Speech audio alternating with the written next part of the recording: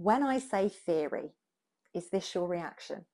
In this video, I'm going to help you become a theory boss. You're going to get rid of that feeling and become super confident in using theory in your assignments. I'm going to walk you through the following 3-step process. 1, understand what theory actually means. 2, know what you're dealing with in your subject area by identifying the most important theories you need to wrap your head around. 3, find your go-to theory resource that you like, trust, and understand. By the end of this video, you will be ready to tame your theory tiger. From today, you'll stop feeling intimidated by theory and start to actually become excited about it and its potential to enrich your academic assignments. You will, trust me. I'm Dr. Elizabeth Yardley, and for the last 20 years, I've been supporting students in UK universities to get their heads around theory. I've taught criminology, sociology, and social policy, and every student who's implemented my theory systems has gone from theory phobe to theory boss. They have been able to take the best theory strands and expertly weave them into every assignment they do. If you are not comfortable with theory, you are not alone. Most students do not feel comfortable with theory, but we need to get you comfortable with theory because when you are, you will see your grades skyrocket. And you can get through your degree with a mediocre level of theory competence. You can scrape through with your knowledge of the issues and your ability to debate them. But if you do that, you're just going to end up with an average degree. And you are not an average human. And let's be honest, you paid a lot of money for that degree. So you need to make sure that you squeeze as much out of it as you possibly can. Get the grades that you're capable of. And knowing theory is an absolutely essential part of that.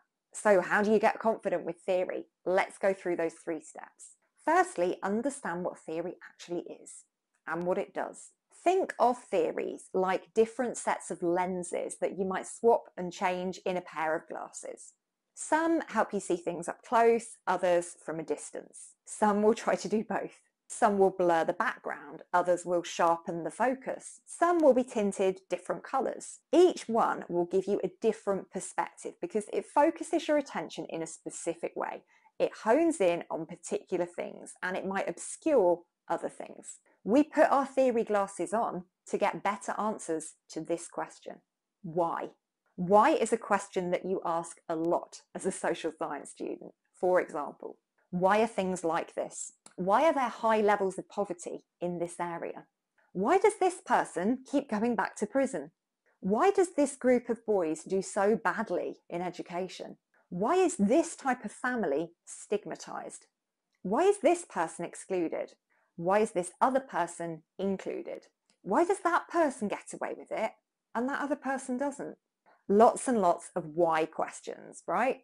And by really getting to grips with theory, you are able to try on all of those different sets of glasses with their different lenses, and each one will reveal different answers to those questions.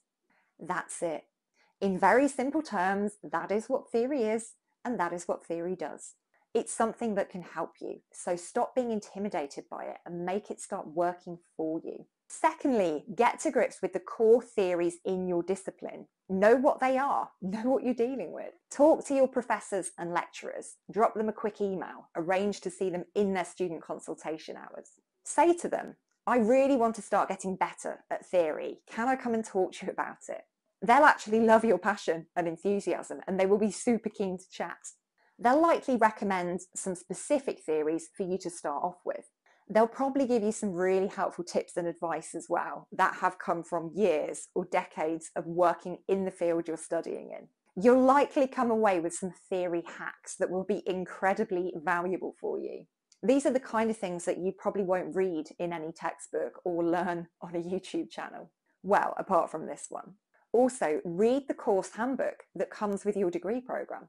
That will help you identify particular theories that are important to your course. All degree programs have to reach particular standards, and each discipline of the social sciences will have a set of essential theories that students of that discipline need to know. So go and do your research, go and look at those course handbook documents that no one else ever bothers to look at, because there's gold in there.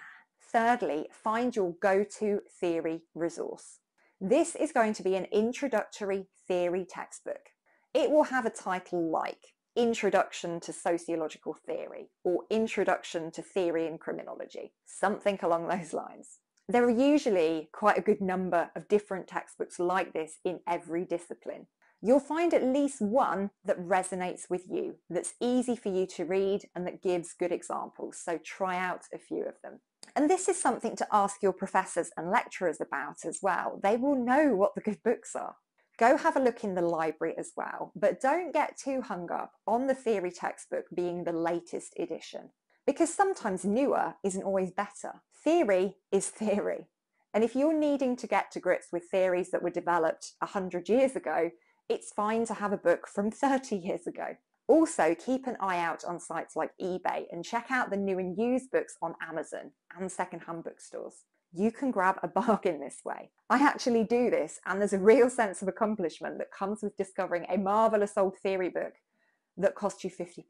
To recap, you need to start by understanding that theory is a tool rather than a barrier. You then need to identify what the priority theories are in your particular discipline. Then you need to go and discover your go-to theory resource. Share your views on theory books in the comments. What subject are you studying and what is your go-to theory textbook? Don't forget to subscribe to my channel so you don't miss out on any of my theory videos. There are lots more on the way. Also, sign up for my email list to receive a dose of study inspiration straight into your inbox every Wednesday. I will put the link to the sign up page in the description.